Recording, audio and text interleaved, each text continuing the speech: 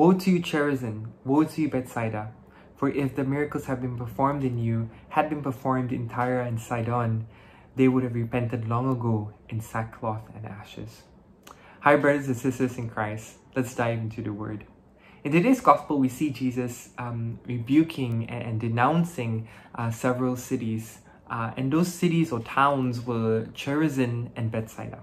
Now, these two towns were Jewish towns that Jesus had frequently visited to preach and teach and to also perform miracles and to perform his mighty deeds. They were also located north of where Jesus resided, which is Capernaum. But the question might be thinking, okay, why was Jesus so harsh to these people from these towns, or these two towns specifically, and towns that he spent much of his time? Why was he so harsh, or why did he denounce Chorazin, Bethsaida, and also Capernaum? Now, the main reason is because Jesus, despite him day in and day out going there frequently to these towns and preaching and teaching, sharing the message that he wanted to share, sharing that he was the Savior of the world, the Messiah that, the people had been longing for, that he was also in their midst, God with us, despite him also performing miracles after miracles, transformation after transformation, healings after healings.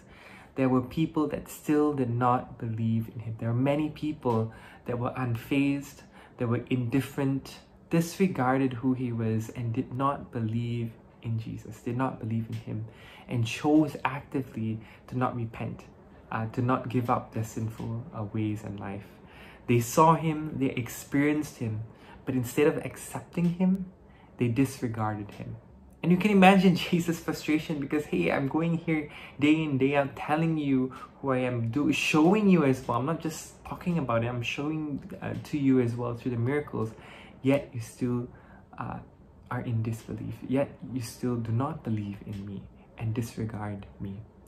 And so this message that Jesus is really sharing in the gospel today really echoes to us today as well. Because we are like those people at times from those towns where we, despite us, growing up in the faith, faithfully attending Sunday Mass, having frequent prayer lives, knowing and understanding the gospel, be able to recite the 10 Commandments by heart, serving in many ministries here in the church and parish, in our BECs, also going through LSSs after LSSs after LSSs, going through all of that. But yet, despite us going through all that, it still does not change us. It still does not transform us. We are still in disbelief of God. We still lack of faith. We are still unrepentant to our sinful lives, our sinful ways, our habits.